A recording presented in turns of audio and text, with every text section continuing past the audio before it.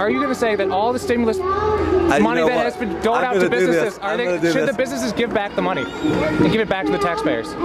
I think it would be something to consider when you think about none of this money has created jobs. So I think we should repeal the stimulus program. And I would ask gladly state governments to pay back the federal government and I would for gladly businesses to run pay about back. it. I would gladly run on that. Okay. I would gladly say the stimulus program hasn't worked and we need to repeal it. Jack, I'm sorry, we got to get. Well, thank you for your time. Are you good?